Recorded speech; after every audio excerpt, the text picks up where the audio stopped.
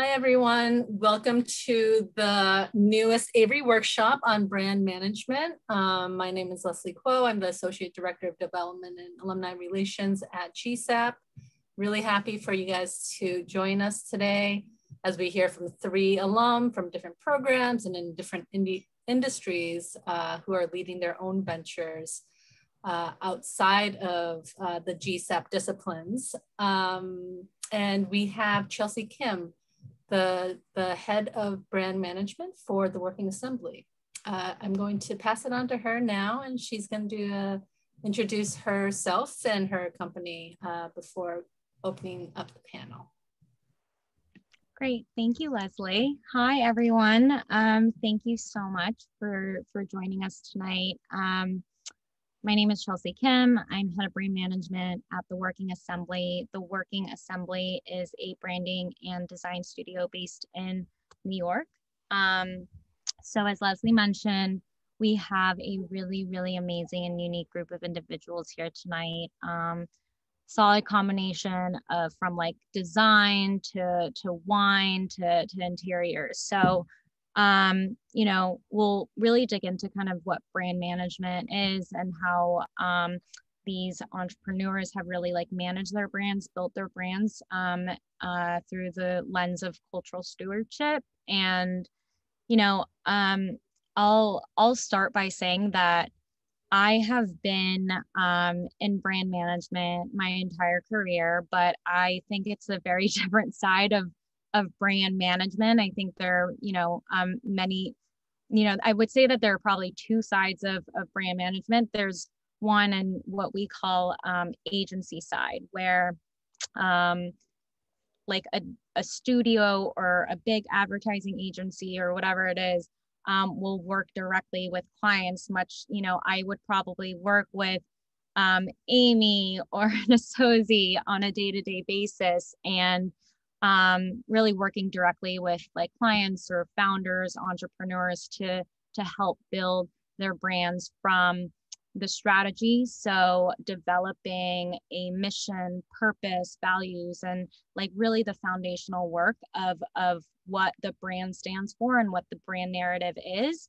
And then developing brand identity. So that goes from logos to color palettes to actually developing, designing the website or a campaign or what the social channels might look like. So I've touched almost, I think, every facet. And yeah, it's my job really is guiding and shepherding entrepreneurs and founders in this kind of journey to help bring their visions to life. So that's a little bit about me. And I would love to start by having our entrepreneurs here with us tonight to do a little bit of an intro of themselves and the ventures that they have built. And then we can kind of dive into some questions. All right, we've got, I'm just gonna move slides. All right, first up, Rajiv. Hi, thank you so much for having me. If there's one thing I love, it's attention, and that's what I draw, literally and figuratively. So the way my journey began was I was working as an architect, and I was just really getting sick of drawing kitchens for rich people. I was like, why am I spending most of my day doing this? Like, I'm not making the world a better place. And this was also in 2016, post Trump's election. And there was just a lot of dialogue happening about, you know, making the world a better place and the state of the world at that time. So I had the stereotypical way of being forced into doing my own thing. I got fired, and it was the push that I needed to, you know, go out there on my own and try to make something of my own. So I decided to become a children's book author, and that was the first brand of Little Icon. So if we go to the next slide. So you can see my work here. It started out with a children's book, and then I realized I don't know anything about children. So I started just drawing stuff to kind of express my feelings in that tumultuous year. And the first image I did was a Statue of Liberty wearing the hijab, and it connected with a lot of people. And I saw the power of an illustration. It doesn't take much time, and dialogue can begin there. And so a lot of my work became political and activism focused. And then when I went to the GSAP incubator, I rebranded again. It became an activism platform. And now at this point, it's my artist moniker. So I design under my own name, but I still just have like the Instagram handle, little icon. If you go to the next slide, my work, it's not just limited to digital illustration. It can also be translated to the building scale. So I'll never forget my architectural roots. I've had some projects throughout New York City, a big banner in Omaha, Nebraska, a flag at Rockefeller Center. And I have another very big and exciting project coming up. I'm not telling anyone because I love surprises. So, with that, I kind of gained a knack of drawing attention to the issues that surround us. And especially last year, a friend of mine asked me to do some icons of BIPOC people in history. And we want to focus on the lesser known people. And so I drew a bunch of them, and we just had this collection of people, and we're like, well, what should we call them? And then we're brainstorming names, and we came up with historic icons or storicons. We go to the next slide. And a light bulb went off, and we're like, we should do this. We should bring attention to the stories that have been whitewashed from our textbooks. So she is a neuroscientist and focuses on education and child development. I am a designer who believes that kids are worthy of good design. A lot of stuff for kids out there is pretty meh. So we kind of put our forces together and came up with these puzzles for kids to see representation, for us to see ourselves and feel empowered and educated about these stories that haven't been told to us and that we can learn a lot from. So the first two stories we're telling are the Stonewall Uprising and the 504 sit-in, which as an architect, we should all know about because that led to the ADA Act, which we deal with every single day. So the fact that I am a 36-year-old man and did not know the history behind these things and how it affects me today, I think is a disservice. And we're trying to improve the world by putting these stories out there. Awesome. Thank you so much. And we'll also have Amy introduce herself. Hi, everyone. My name is Amy. I graduated in 2006 with a master's in architecture and also worked for about 10 years practicing as an architect and made my way into a complete career pivot, went back to school to study wine business and through our family business. So now I'm the director of finance and design, which is sort of how I entered the wine world when we started designing a new winery and a branded wine project. And it's called 9 Sons. If you can advance the slide, please, Chelsea.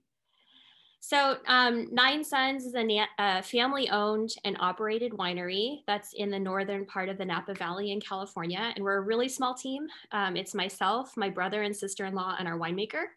And we are celebrating our 10th anniversary this year. Next slide, please. So this is a photo in the bottom right of our vineyard. And it's also some illustrations of a well-known myth that represents our last name Chang, which in Chinese characters represents an archer. So there's a legend that goes that there were 10 sunbirds that took turns rising and setting in the sky each day. But one day they rose all together and their combined heat scorched the land and destroyed crops. So the archer was called to shoot down 9 sunbirds and left, that sort of left the one sun in the sky today that restored balance to the earth. So that's sort of our brand story. Okay, next slide, please. Here's some examples of our packaging, which was designed entirely in-house.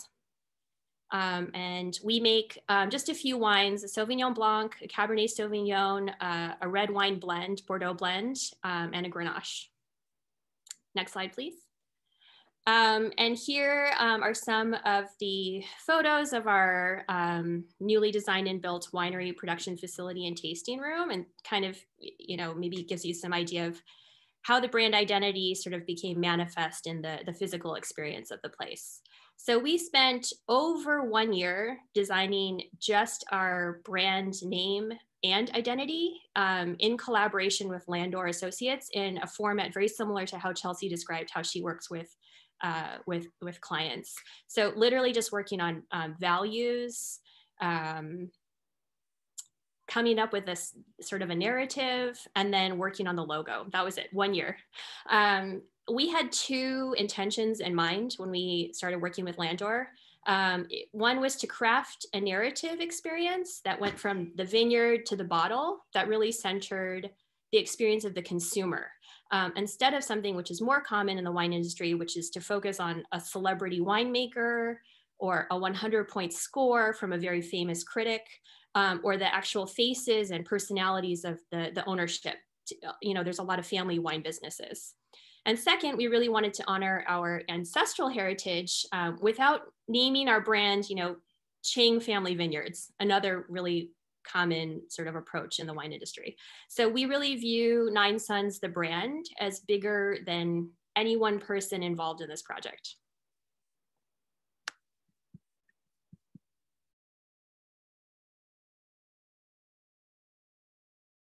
Chelsea, we didn't hear you. Yeah, there you are. Thank you, Amy. And then we have Nasozi.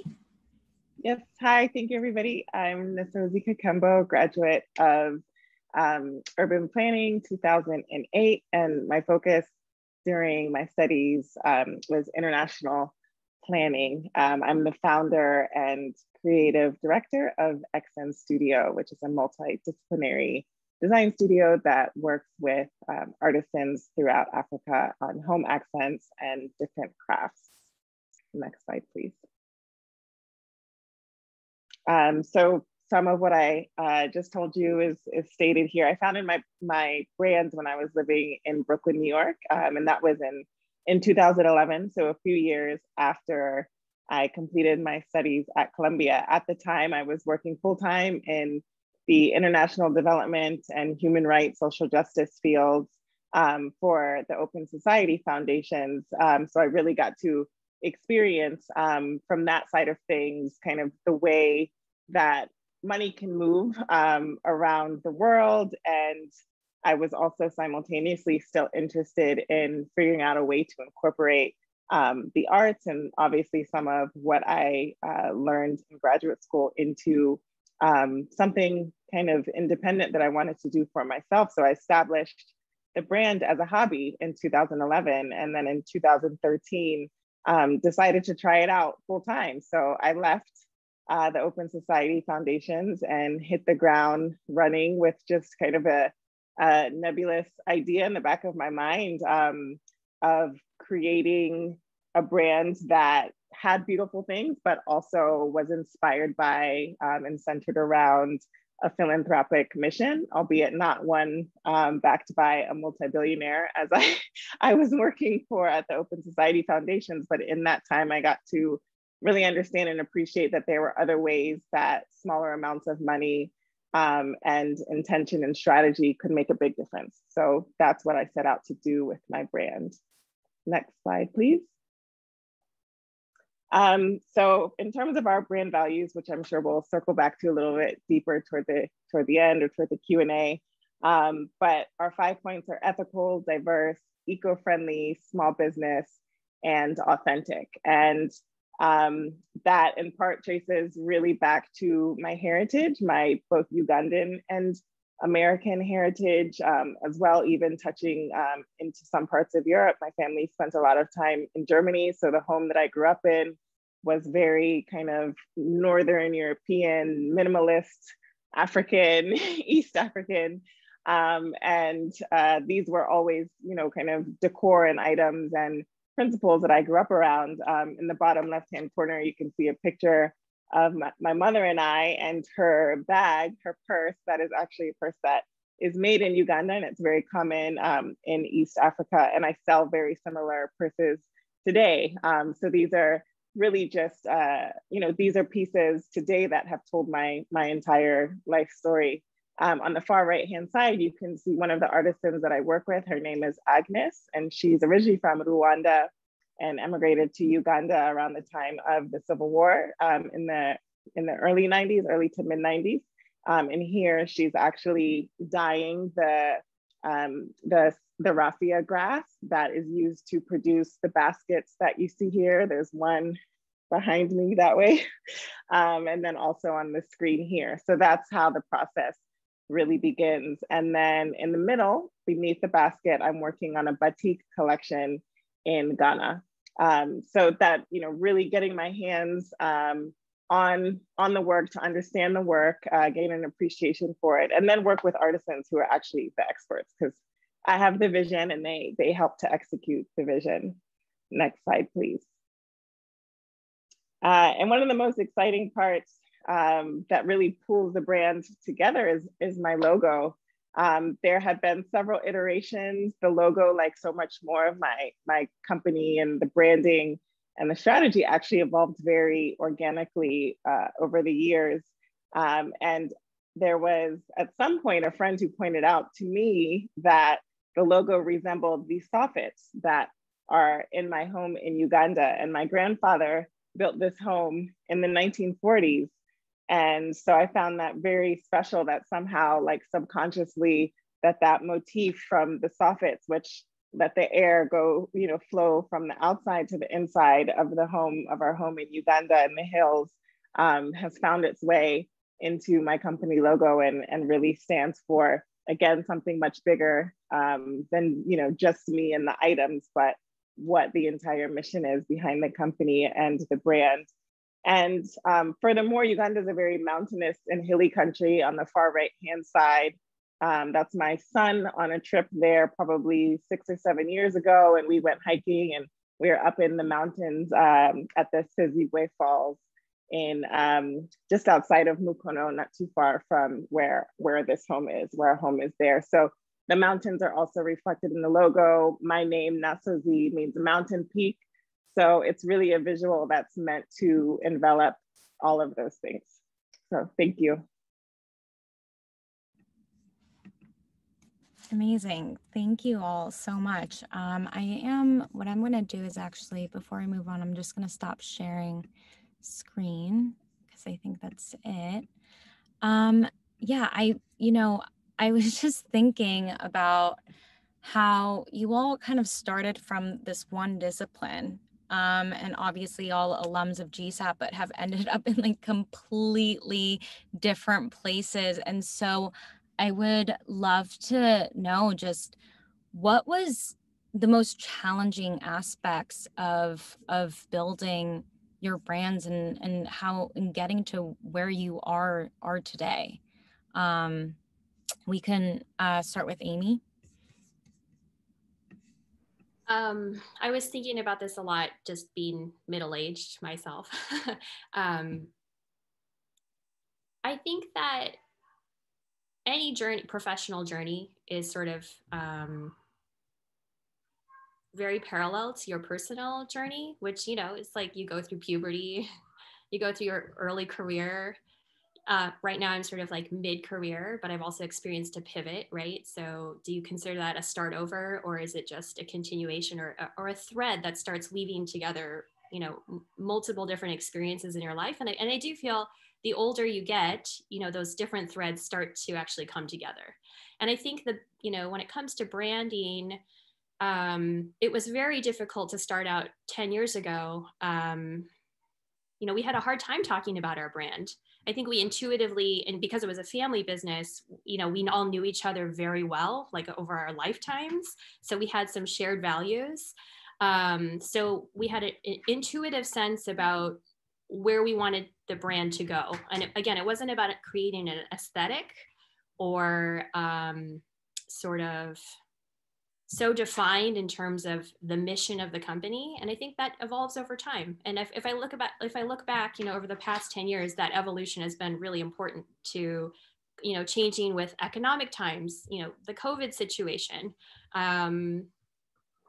all sorts of things. So, you know, I think it's a process, and it's a maturity that happens naturally, just as it does in our own self-identity.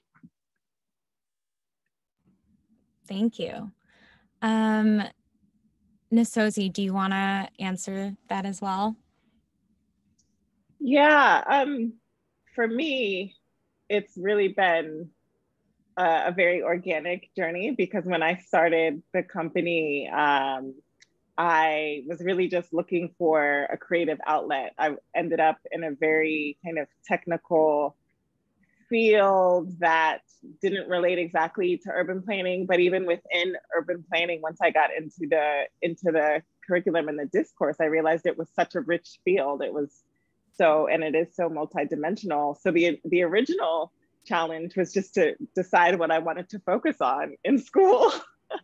And then afterwards, you know, the world was just, it was so open, and the opportunities were really endless. So for me, because I have so many interests, and this really, the brand, I've been able to kind of cultivate a focus that touches on those various interests of mine, because you wouldn't think that urban planning and textile design necessarily had anything to do with each other. But for me, they're just two sides of the same coin, of a multi-dimensional coin that has more than two sides, because there is that social impact and women's economic empowerment, and you know, all of those pieces that do play into the mechanisms that shape our world. And the textiles and the crafts are the conduit for that, and they're also the channel for conversations that, you know, that can take place amongst and between different cultures, to really understand ways in which we're similar and ways that we can really help each other and be one community. So the pieces seem disparate, but for me, they are very similar. It's just a matter of figuring out how to articulate that over time. And the brand and the business has helped me with that personally, that personal journey, as Amy has also touched on. Yeah, and Rajiv, I feel like you touched on that too a little bit. Just kind of like transforming from like where you started as a like kind of children's book to becoming an illustrator and creating this like activism platform. And so like, you know, those values that Nisozi is also drawing on, I feel like kind of apply to you and your journey as well. Yeah, definitely. You know, when I started Little Icon, the question that I wasn't able to answer for like 2 years is, what's the purpose of Little Icon? And I remember the driving thing behind it was like, I'm going to make money like selling books and, you know, doing this. Well, the book was a flop, but the fact that it was being driven by like, I'm going to make money doing this, I was not answering the question at all. Like, what is the purpose? And with Historicons, money has never been part of the answer of why we're doing this. It's always been mission driven. And it took me a couple years to get to that point with Little Icon. Is I want to create dialogue, and I'm doing that through visuals. With Historicons is we want to educate and empower children based on their identity. So being able to answer that simple question and always making your decisions go back to that main answer is what keeps your brand authentic. And authenticity is something you cannot fake. And you know, your customers can see that. With Little Icon in the beginning, I was so hung up on Instagram followers, and it took me a long time to realize that's not a way to gauge success.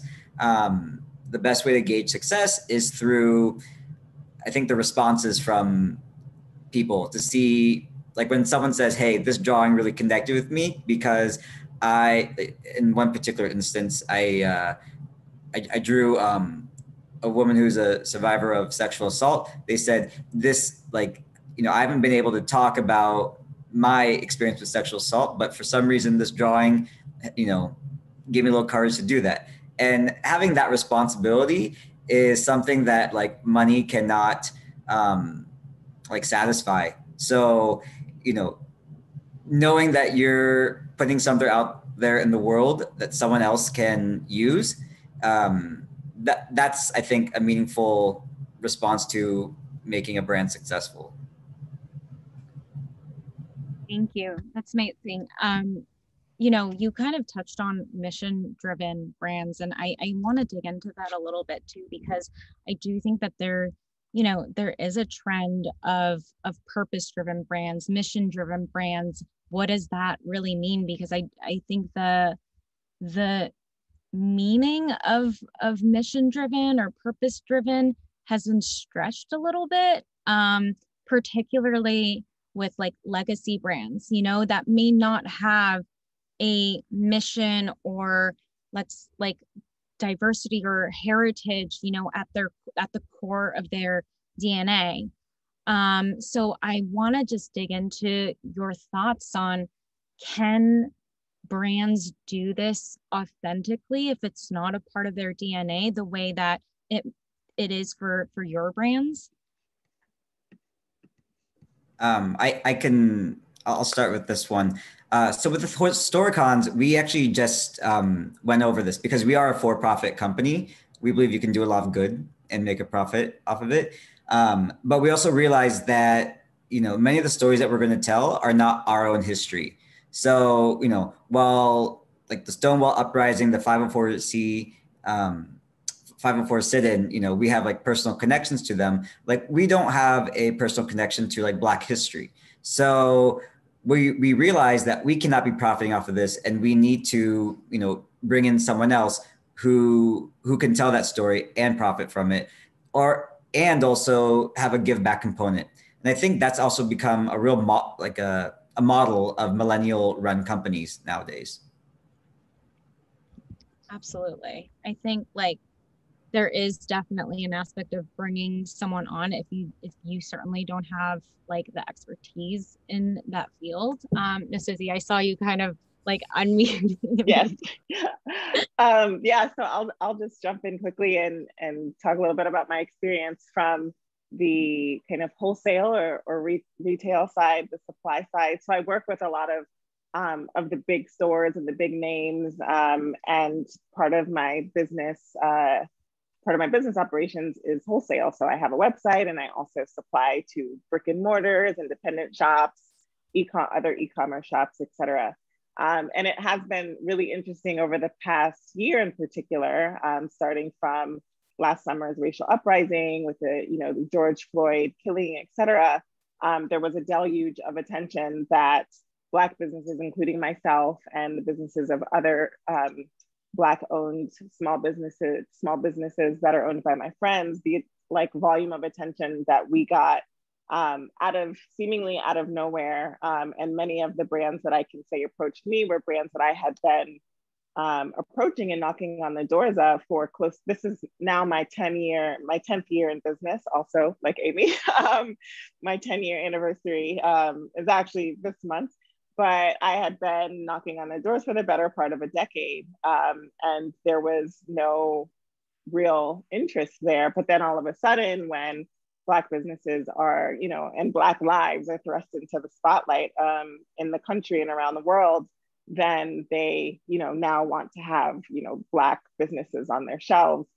That obviously didn't feel genuine. And so I think maybe 5 or so years ago, if that had been the scenario and I was in an earlier place in my business journey, perhaps I would have felt more compelled or obligated to participate in those quote unquote opportunities. But, really, I'm also realizing that collectively, a lot of small businesses owned by Black business owners are, we're saying no or we're setting terms going into these agreements, and we're saying, we want to see what your strategy is for including other Black businesses beyond me, so that I'm not the token, and what does your upper management look like? And we need to have a conversation about that, because we're now in a position for the very first time in my lifetime, if not at least my career journey, that we actually have some leverage, and it's a very new thing. And I mean, like I said, I've been in this for 10 years, and it's a very, very stark difference in terms of the volume of opportunities, but then also the quality of the opportunities. But just being able to have a little bit more bargaining power now has made a really huge difference in terms of having influence in, at those tables where, for whatever reason, the voices are not all around the table. I don't think there's really any excuse in larger companies for there not to be representative voices all around, but that's another story, another conversation. But that's been my experience from the small business owner side and the retailer side. I mean, no, that's really, I think it's so important, because I've also had very similar experiences, as like our design studio is owned by a Korean American woman. I don't know of very many other agencies, ad agencies, branding agencies that are female and minority owned. And so of course there has been an influx of attention with, like, okay, a lot of companies that have taken on these initiatives of, having an agency that is, minority owned or female led or whatever that is. And it's almost, there is a little bit of tension of like, like you are excited about the opening of these opportunities and that aperture, but in some ways, like there's a level of like, is this disingenuous? And so I totally understand. I think that is, a really important conversation. Amy, I know that like you had mentioned, kind of doing things a little differently than some of the other winemakers and vineyards, and not doing not using your last name, for instance, as, other winemakers do. And so, and also just, the branding is so beautiful. The packaging is so beautiful. And I see how your heritage kind of is coming through in the branding and packaging. Does it come through kind of anywhere else in the experience, or whatever, like it may be? I mean, I think it's really important to note that when we launched our brand 10 years ago, the wine landscape was really different. So in a decade, it's changed dramatically, in that at that time, mainland Chinese wine consumers were sort of saturating the market and even purchasing chateaus in Bordeaux, and the Western wine world really looked down negatively upon all of that. So I think there was a lot on our plate in terms of our own cultural heritage. And interestingly enough, Wine Spectator, which is one of like the most major periodicals in the wine business, first printed information about us incorrectly and said, it was the Chen family who, were immigrants or, living in China. And so no one had contacted us. And I think that gives you a bit of an idea of the context at that time. So we had to call them, correct them and said, no, we're Asian American, born in the United States, still live here. Our last name is Chang, So I think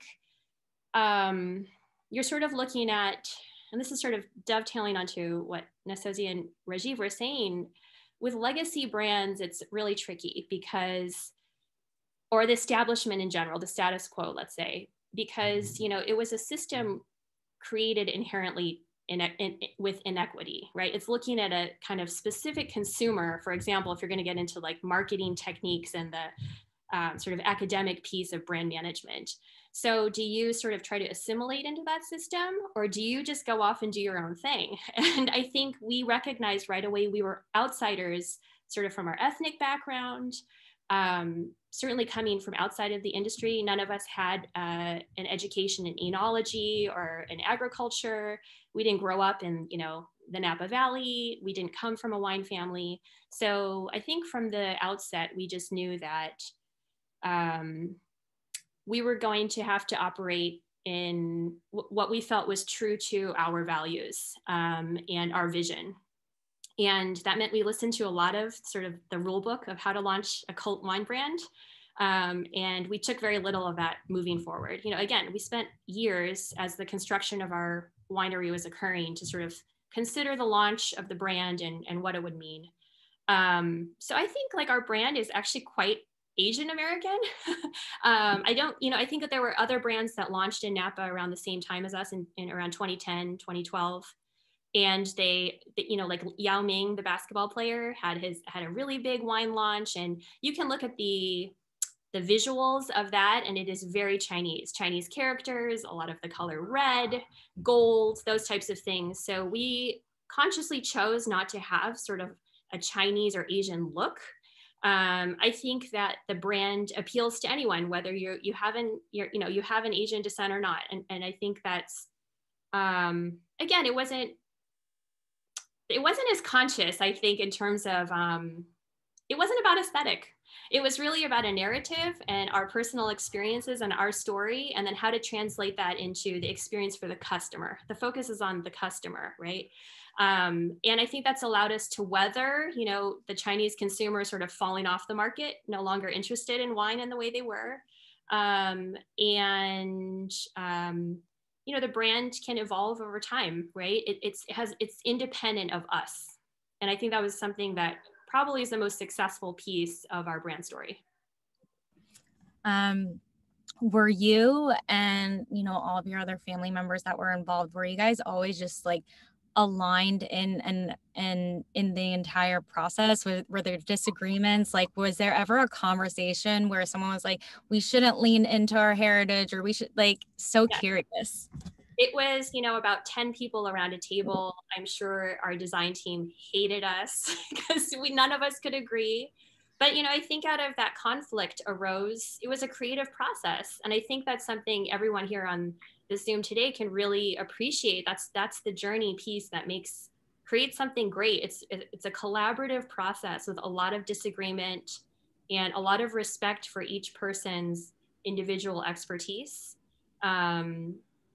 And I think that, the design education is one in which we learn how to sort of research and expand out, and then take all of that information and turn it into something, right? And communicate something to other people. And I think that my having an architectural educational experience really helped bring that process forward. So, I very much am grateful for that. And in fact, of the 9 final logo designs presented by Landor, the one we ended on was the last choice at our first meeting. It was number 9.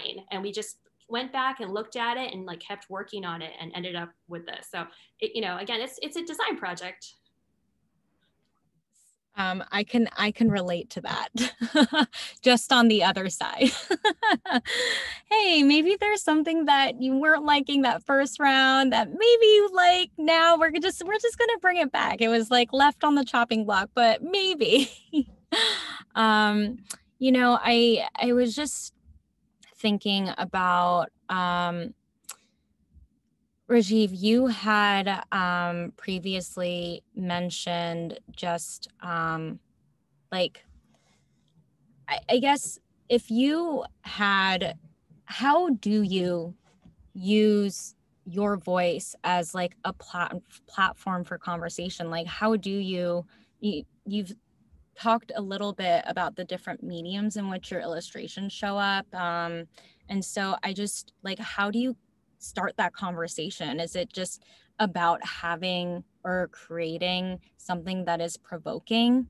Would love to know a little bit about your process and how you come to that final product and that illustration or design.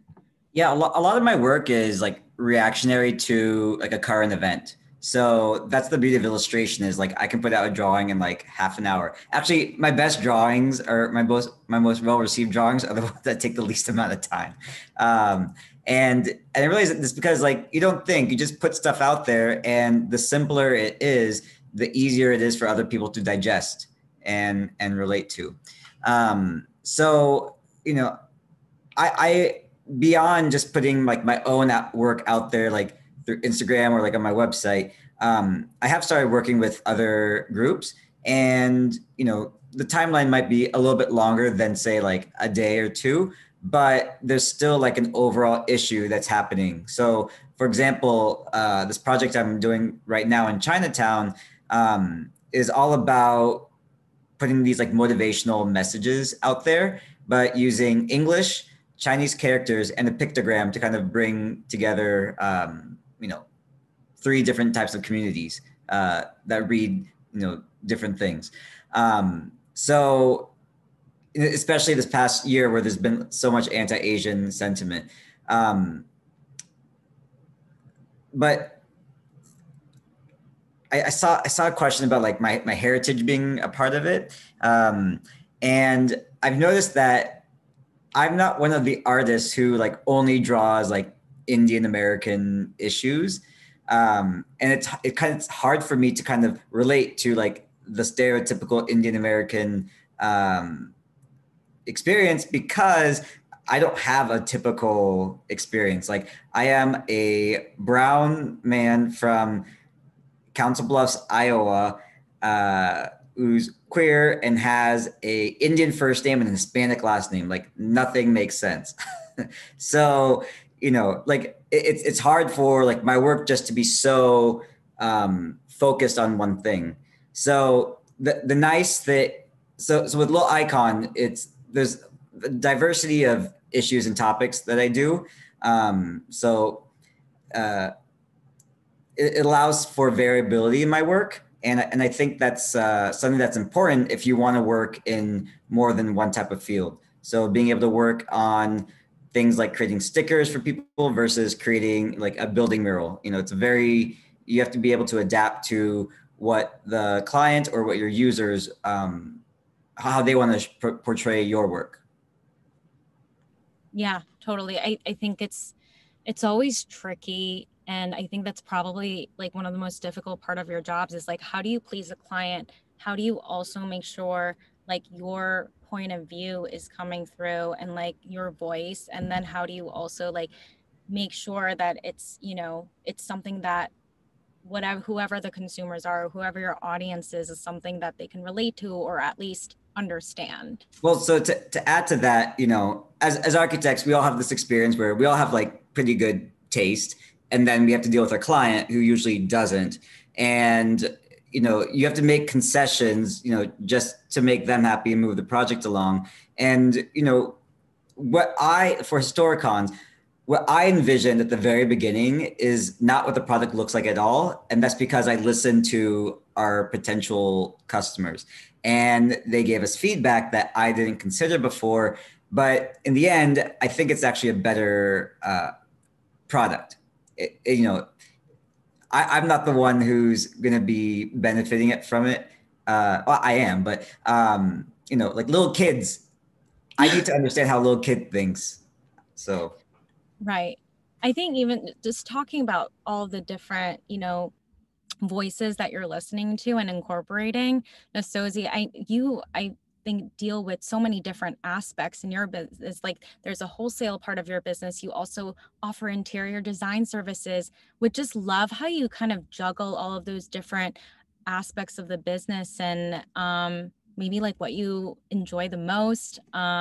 I think the interior design services that you're providing you can probably relate to Rajiv in a lot of ways of like, what do you give the client versus, you know, and like like the voices that you're listening to. Right. So yeah, that has in a way been a challenge, but also something that I'm coming to terms with. And then I think my audience and my clients are in full appreciation and awareness of is that my brand is unapologetically a reflection of my own taste. It's a reflection of my personal taste, and it's an extension of that. It's an extension of my childhood home, my current home, my apartment in Brooklyn, my home in Uganda, the places I've traveled, and that comes through very clearly in, you know, the product descriptions on my e-commerce website, and, you know, the landing and kind of info page, the about page on my interior design component, my interior design area. My Instagram is very, very personal in terms of the stories that, you know, that disappear in 24 hours. I try to keep the timeline like very on brand. But, you know, sometimes in the stories is where I share a lot of like Ugandan history or what's happening in Africa, what's happening in Brooklyn, what's happening in my house, different projects that I'm working on, which you've also you spoke to earlier before we got on the call together. But I think it goes back to the authenticity, and like, if you truly believe believe in what you are doing and who you are, what your brand is about, then others will believe it too. they'll buy into it. And so for me, I have to remind myself that that's what makes my brand unique. That is why people are coming to me. If that is why they're buying my brand, that is why they want me to design their homes, because there's something different and unique that I'm doing that I can bring that somebody else, that they can't get anywhere else. And so that's really the most unique thing about the brand, is that it's a reflection of me and my very unique story. There's nobody else with my exact story or my exact journey. So, really the brand is a translation of that in the kind of home decor and interior form.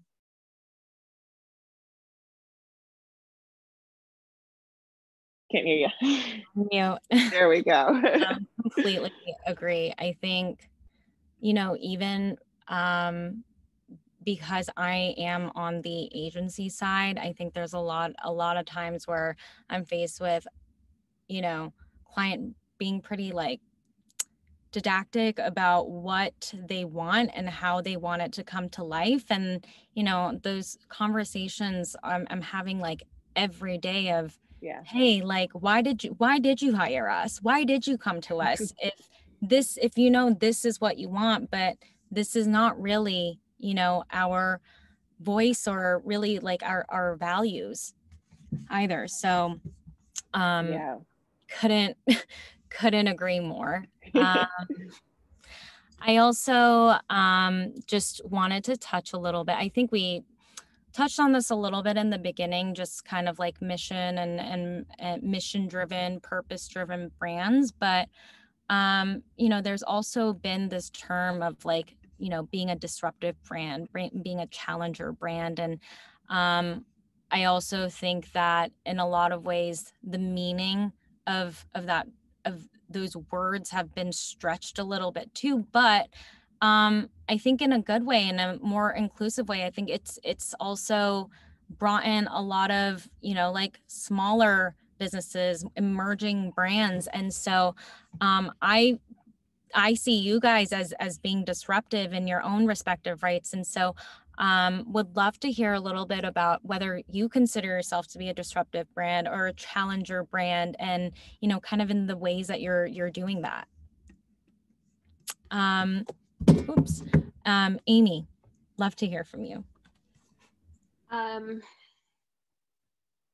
I think something really helpful that came out of last year's Black Lives Matter protests and just sort of all of the graphics that were created on social media. And I really apologize. I forget the woman's name who sort of wrote about, and then people were making graphics for sort of this idea that when it comes to dismantling systemic racism, there are many lanes, right? And you sort of have to know what your skill set is, and you can be in your lane. You don't have to be all of these different pieces.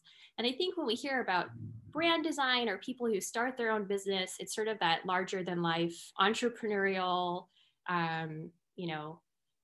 very engaging, extroverted person. Well, I think there are a lot of other options. And so I wouldn't ever think of our brand as sort of being overtly disruptive. But, Chelsea, your question got me thinking about what does that mean for our business? And, we don't sort of broadcast in a public way how we're doing things differently. And I think, one good example, and I'm definitely not going to claim that we can, make progress solely on climate change, for example.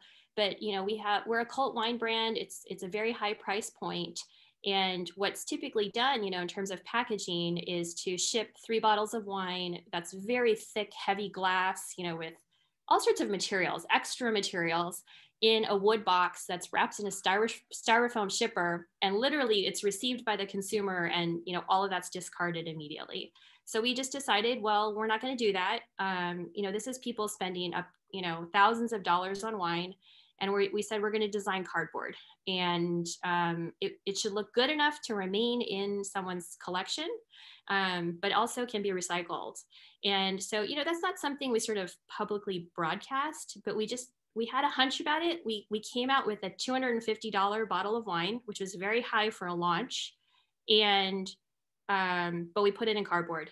And it was just different. Like the way we designed the inserts, the way it came in its sort of its own shipper. So again, we cut down on waste, no styrofoam. The consumer loved it. So again, I think there's ways to think, to me, that's a disruption. And we've talked about moving into 2022 that we're actually eliminating the box because it's still too much waste. So we're going to go down to like a pulp shipper because we feel that, which literally can, go in the tub and disintegrate. So, we feel strongly that after 10 years of building the brand and what we're about, you can change all of these, what's perceived as luxury items that people are paying for. People are paying for the experience, right? About how they feel connected to the brand. So, we're trying to do these types of things, which is, it's very much about environment. Stuff happens in the vineyard, stuff happens in our packaging. We try to reduce waste all the time, but that's sort of behind the scenes. If a customer asks, like, how come it doesn't come in a wood box? We'll talk about it. So I think that's our lane, so to speak. That's really interesting. For a time where everyone wants to scream about, all of the sustainability initiatives that they might be doing, I really do love that approach of like kind of going the other way and not acknowledging it all, but doing it, Nisozi, do you have anything to add to that? I'll quickly add, because I know we're gonna jump over to Rajiv and then the Q&A soon, but I'll focus this question on my charitable work that I do with the orphanage school in Uganda. Because my business it's for profit, but it has the social impact mission still at its core. One of the takeaways that I got in working at a multi-million, billion-dollar philanthropy for many years is just that there's a lot of inefficiency in philanthropy and in giving and in charity. There are a lot of, there's a lot of red tape, there's a lot of bureaucracy, there are a lot of departments, lots of papers. And I was in the president's office in grant and strategy review. So I got to see all of that. And it was a very insightful and a really great learning experience for me, because when I decided that I wanted to somehow incorporate giving into my very, very small business, I knew that it really would be a different thing and be disruptive for me to establish direct relationships with the organizations and with the people that I wanted to be partnering with. So that's exactly what I did. I went around Kampala and spoke with different family members about organizations there, and ended up connecting with an orphanage school that's in my village in Uganda, just on the other side of the valley, and like walking over there and having a meeting with the executive director at his desk. And he handed me a list of different priorities of projects that they wanted and needed to tackle on their campus. And we went from there. And whenever I needed to kind of check in to see how the work and the progress is going, I can text message him on WhatsApp. We were text messaging even the other day. We've been partners since 2014. Or I can send a family member over there. It's a quick walk from my house, so I can send anybody over there to check in on them, especially during COVID. It's been, really essential to have that direct line of communication. And then also a much more customary way of handling business that does not fit into the American paradigm. It's a very, much more traditional way of handling business, because we know each other's families, and they ask, how's your son doing? How's your mom doing? How's your dad doing? And there's this whole piece that you don't so much experience on this side of the business. But in Uganda, we do things a little bit differently. So it's just disruptive in that sense. But I just really strive to have a direct connection to, the quote unquote charity, which we also don't consider it charity in Ugandan culture. It's actually just what you do. It's what you do. So in that sense, again, it's not something I set out to necessarily do or be called disruptive, but looking at it through the lens of, you know, how we kind of normally operate here. Yes, I would say so. Yeah, I mean, it's almost like it's just like part of your DNA and then like part of your brand's DNA and in a lot of ways, like, you know, like tangentially similar to like Amy and, you know, Nine Sons being like, we're just going to do this and it's going to be part of our DNA and we're not going to scream about it. Mm-hmm. So Mm-hmm. very interesting. Rajiv, did you have something to add as well? Yeah. As I wouldn't say like we're disrupting like the toys and games industry completely, but I feel like we're adding to it. We're bringing a perspective that hasn't been shown. We're telling the stories that you don't see in kids' products. From the education side and the design side, you know, you don't see like good design that often. So, you know, that's a challenge for me, but also providing something that, you know, a kid would be interested in playing with and dealing with. You know, another goal of ours is to be the first toys and games company that is B Corp certified. So sustainability is a priority of ours, and it's actually presenting a lot of challenges right now. I can easily make our magnetic puzzle in China, but that defeats the purpose of a sustainable sourced product. So, you know, it's forcing us to be really creative in hacking a product and putting something out there that, you know, we can prove over time is sustainable. Yeah, in that sense, those are the type of things that we're trying to disrupt, because I do a lot of Googling. I've sourced where all these other people like produce their work, and it's all coming from China. So I know exactly how big the carbon footprint is.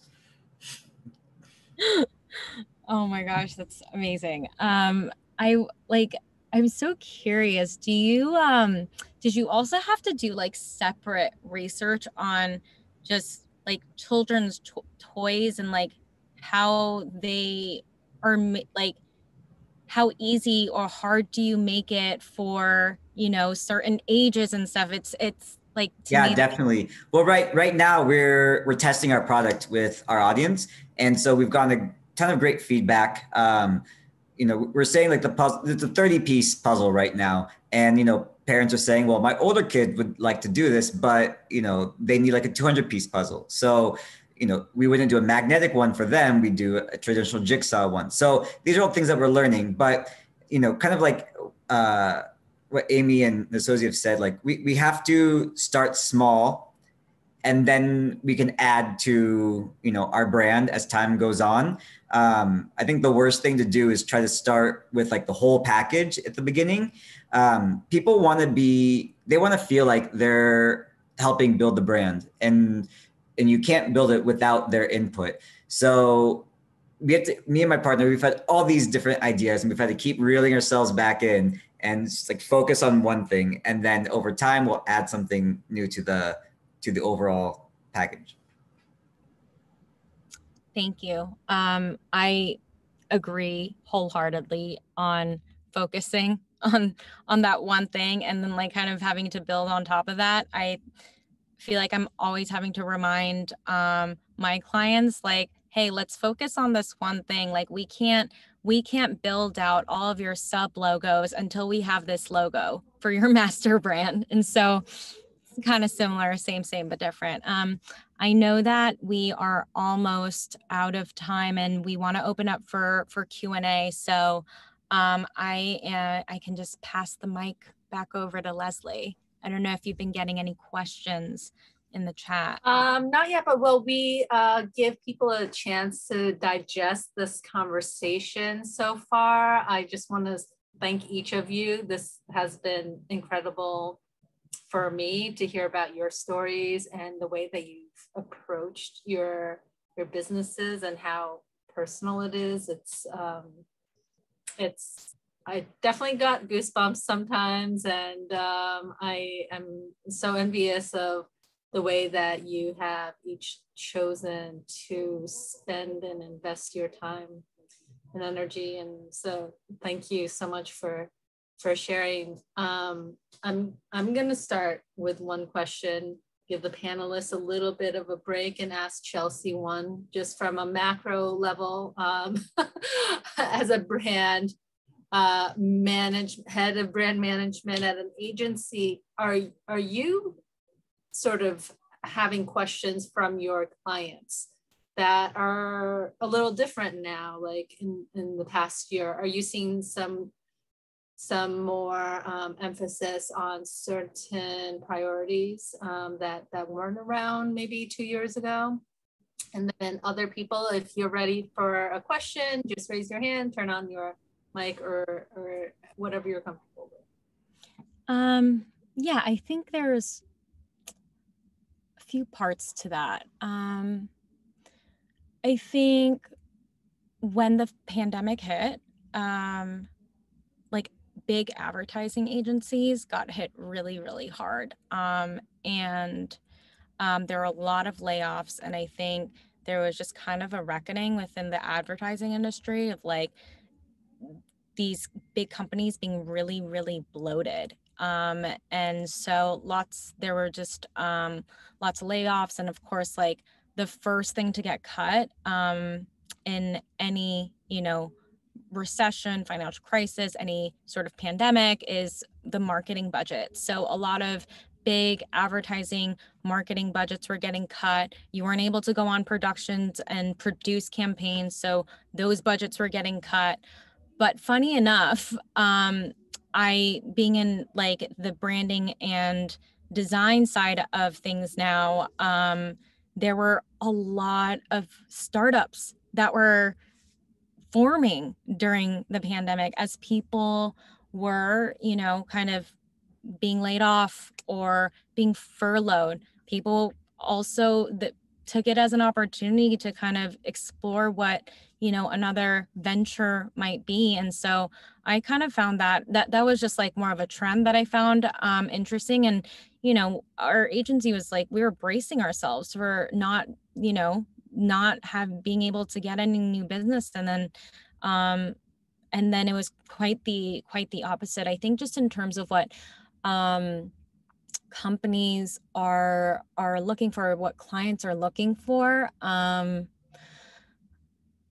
I would say that a lot of companies are mandating a diverse team, having like just in terms of like your age, background, ethnicity, like all of that's actually become a request from clients. And I find that I mean, I think it's a good shift, but I also thought it was a little I thought it was interesting. To be honest with you, like I don't know of very many agencies or studios that are able to fulfill on that, especially in my field. I think there is like the agency that I'm at is probably one of the most diverse, and we're only 25, 30 people. And I would say that like we are very, very diverse. And it's also probably because it is, minority owned and female led. I can't say that for the previous agency that I was at. So I found that to be an interesting request. And then obviously just there's been a lot of health and wellness brands that have been emerging and coming. It's not my favorite to work on these days, just because everyone seems to be diluting what health and wellness really means. And everyone wants to just talk about wellness as like, it's a journey, no matter where you are, we'll meet you on your journey. And so it's just, I feel like it's getting a little played out, and I don't know how to spin it anymore. So hope that answers your question. That was great. Samina, did you have a question, or did you have a question? I have another one. So. No, I just wanted to thank everybody. I mean, this is really fascinating for me, and I was Amy's classmate, so it was nice to see her. So hi. I guess for me, it's funny. My journey is very funny because I used to be I started my career in 1999 as a computer and Java programmer, and so I was at the beginning of all of this. I remember when my friend Artie Merritt was talking about mobile was the next big thing, and here we are. Lots of people don't have computers anymore, but as I have, grown, and I'm now, an architect, and I have left a very technical field as well, facade consulting, and I started my own firm a couple of years ago, and it's been a long time for me to build to the point where I'm actually taking clients and trying to do my own projects. I'm at this point where I have to go into the social media realm, and I've just found myself like so resistant to making my personal life part of my brand. And it seems so like necessary to show that authenticity all the time. And I really struggle with it because I just feel very resistant to having to be very loud about my authenticity. You know what I mean? It just very much feels very disingenuous. So I struggle with it a lot. And now I'm at the point where like other people are going to be, sharing pictures of me, and I'm just like, oh God, okay. I don't know. I mean, I feel like on the one hand, there's nothing to hide. And on the other hand, it's just like, I just want to solve problems and sort of be in the background. And so being sort of an introvert in that respect, the whole like necessity of in being a small business and having to make yourself part of the brand I find it extremely stressful. And maybe somebody could talk to that. I don't know, but maybe that's just me. I can give a piece of advice that a good friend of mine, who's also a GSAP grad, gave me, and she has a very successful company. Was, things like social media. If you're not making money from that, don't invest your time. Like everything should be proportional. So like if you're going to be like selling your services, and you're getting your clients through Instagram, like primarily, yeah, then put a lot of time and effort into that. But if you're not, like, don't worry about it. Like do what works for you. And I think people will definitely like respond to that.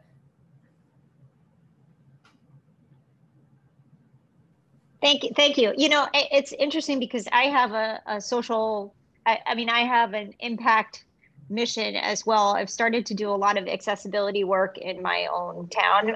My husband has MS and uses wheelchair. And so I've lived this life since I was 23 years old, a life of disability. So last year was the 30th anniversary of the ADA, and we're living around all these buildings that have no accessibility, and nothing's changing, and everybody thinks that things are grandfathered in. So I started this whole campaign in my like local area to raise awareness about what actually the laws are and what everybody is obligated about. And I've run I've run forums, but I find that because I'm not public enough on social media, it's like, I feel like there's a need to be able to have a little bit more visibility in that. It's funny because there's, the whole disability visibility thing is a thing. And so I struggle with it because it's like, then that's now bringing not only myself as the designer that I am and the interest that I have, but also my family into it, which is extremely stressful, because all of us, I think, are extremely, maybe my 11-year-old wants to be, on Instagram, but like certainly my husband and I have no interest. So, but we have reluctantly, had stories written about us in the paper now twice. And so it's just, I find it a big struggle. It's a big struggle for me because my personality is just not that. And I just wonder about that because it just seems like, especially in a visual field, like you not only have to make your work personal. I mean, you not only have to put your work out there, but you have to put yourself out there as like the person behind it. Like there's all the glam shots of like the designer on the Instagram page. I don't even really want to put myself on, you know. My kitchen background's a design that I did, so. Anyway, thank you. I really appreciate this. This has been a really interesting conversation. I want to chime in on that for a second, because that's something that I continue to struggle with. And I think initially, even when I started the company, it was the longer version. There was another name. It was Origin Style by Nasozi, and it has since kind of been truncated down to XN Studio, which is an abbreviated version for by Nasozi Studio. But at some point, probably about 5 years ago, I was like, I don't want my personal identity to be, you know, related to this, affiliated with this at all. Like because I felt the pressure, and that was even before like influencing was, you know, such a thing. And my son used to be a lot more on my social media, but now he's 12 and he has stated very clearly, like, he doesn't want to be in any of my pictures. And then in the beginning, he was also part of my business journey and my business story, because he was at my markets and events with me. So if somebody took a picture of me in my booth, chances are he was right there next to me. So it's a kind of gray area, but as time has kind of gone along, I am honoring, you know, my feelings and my comfort zone.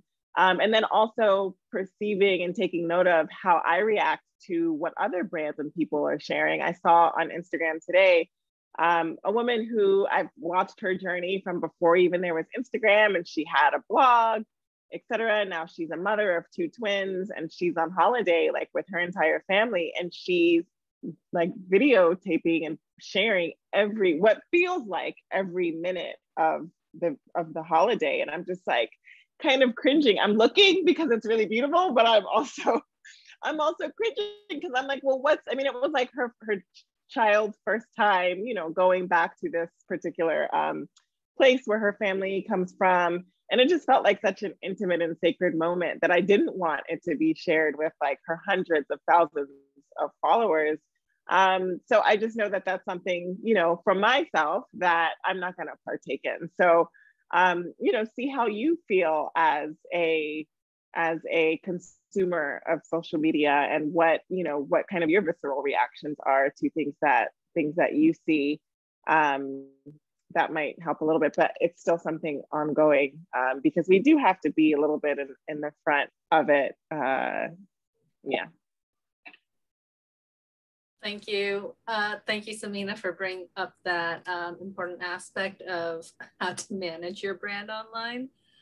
We have no minutes left, but Amy, perhaps you could touch upon a question from the chat about from Ali Ahmed, who is planning to launch a company needing a bottle design and asking about your process. And then I think that's going to have to be the last question.